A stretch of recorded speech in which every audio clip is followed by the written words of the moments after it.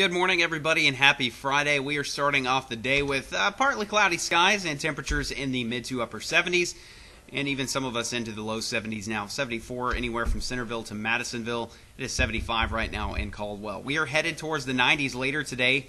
We'll expect a 3 o'clock temperature of about 94, and a shower or two will be possible, especially the farther south and east you go. But most of us will stay dry today, and that same case goes for Saturday and Sunday. But we can't rule out a couple more stray showers and thunderstorms for both Saturday and Sunday afternoons. Big story, though, it is going to get hot. Today we'll expect highs near 96.